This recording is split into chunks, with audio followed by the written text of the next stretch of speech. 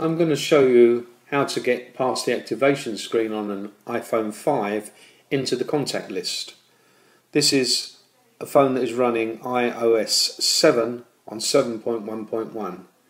The first thing you need to do is remove the chip, as we are going to dial the international dial services. Open the phone, press the home button once, bring up the emergency dialer. Enter any emergency number and press the dialer.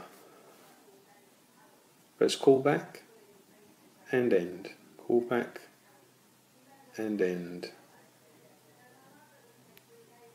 One more time. Callback and end. And there we are in the book. No treble clicking of the voice over.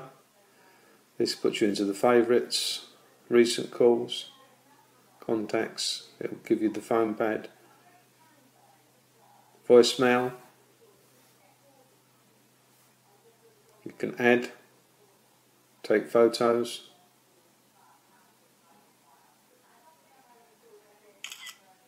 Use the photo. And that's it. Done. That is how you get in to the contact list on an iPhone 5.